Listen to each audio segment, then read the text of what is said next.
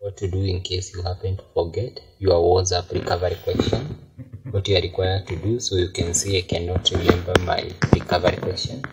So if you cannot remember what you are supposed to do, just move into your phone home screen, then move into your phone settings.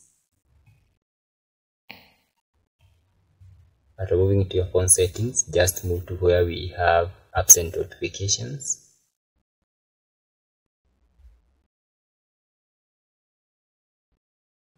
Then click see all. You can choose to search and search for GB WhatsApp in order to move into the application details.